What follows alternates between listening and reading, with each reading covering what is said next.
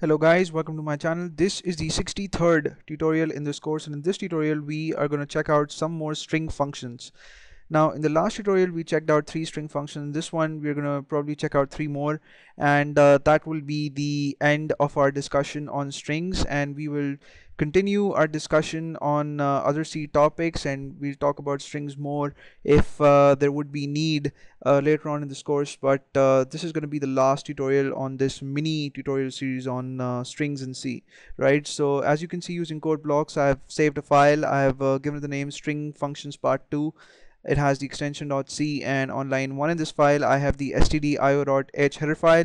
On line 2 I have the stdio.h header file. Again, I have to correct that. It has to be string.h because we're going to use string functions, so we'll need the string.h header file. And on line 3 I have the main function declaration. On line 4 I have the opening curly brace for main, and then I have 2 character array declarations and initialization statements, in fact. So the first one is called str1, so that's our first string in the program, and the second one is called str2.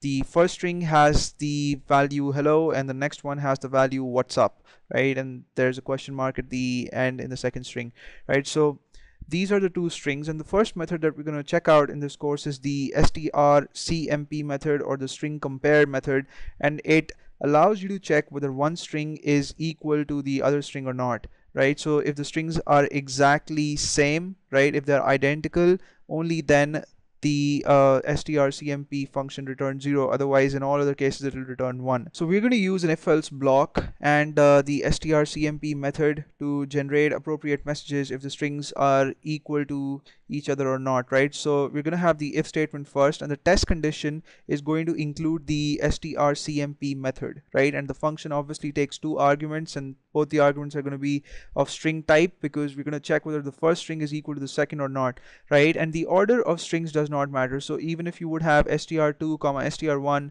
it won't make any difference, right? Because the strings would be compared in any case, right? And I'll type in str2 here as the second argument. Now one thing that you need to know about strcmp is that if the strings that are passed to it as arguments are the same, then the function returns 0, right? And if the strings are not the same, if the strings are different, then the function returns 1.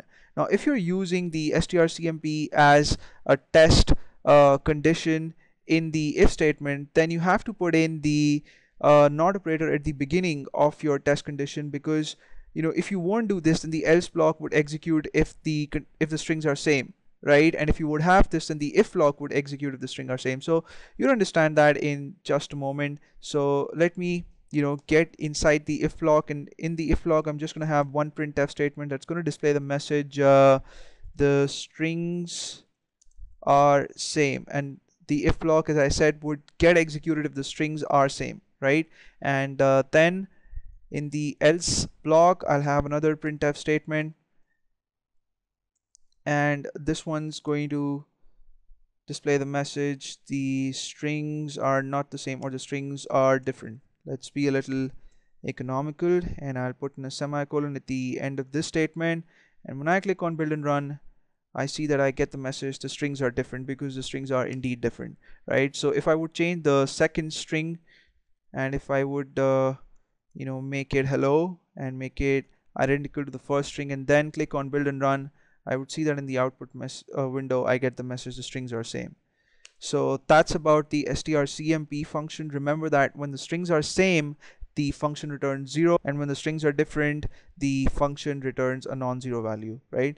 So that's about the strcmp function. Let's get rid of all this code, because the next function that we're going to check out requires us to have just one string, and the function that we're going to check out is Str Chr method, and it tells you whether a character that is passed as an argument to the function is present in the string that's also passed as an argument to the function, right? So let's check out its syntax, and let's use the if statement with this function too. So we're going to have str1 as the first argument to the function, and then we're going to pass different characters as the second argument, and we're going to see whether the characters that are passed exist in the string or not, right? So let me type in strchr here, and then as the first argument I'll type in the name of my string, which is str1, and then as a second argument within single quotes, because we are passing characters, so we'll have to get in a pair of single quotes here, and I'll type in H first. Let me check whether capital H is present in the str1 string or not,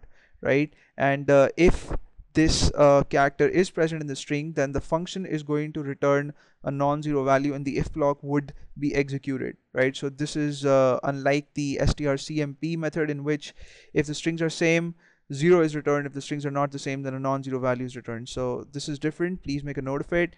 And then within a pair of curly braces, I'll have in a printf statement that'll display the message: the character exists in the string, right? And if the character is not found, then we can also have an else block which will execute if this function returns 0 as the value.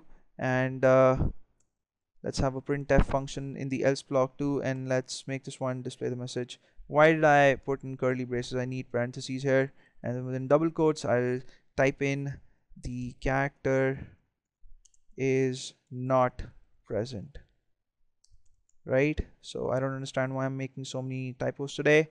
And I'll put in a full stop at the end to terminate the statement. I'll get in a semicolon, I'll save the file, and when I click on build and run, well, there's an error here, and that's because I haven't put a semicolon here. So I'll put that, save the file, and when I click on build and run, I see that in the output window I get the message: the character exists in the string, right? And that's because H is present. And if I would type in L here, then I would see that the character exists in the string. But if I would type in P here, right? So if I would pass P as the character to the function, I know that P is not a part of my string. If I would click on build and run, I would see that the character is not present. Right, so that's about the Str Chr method. The last method that we're going to check out is the Str method, and that checks whether a string is present in another string or not, right? So let's expand this first string. Let's make it hello world with an exclamation symbol instead of just hello, and let's declare another string on the next line, and let's give it the name str2, and I'll have to get a pair of square brackets, and then I'll give it the value world, right?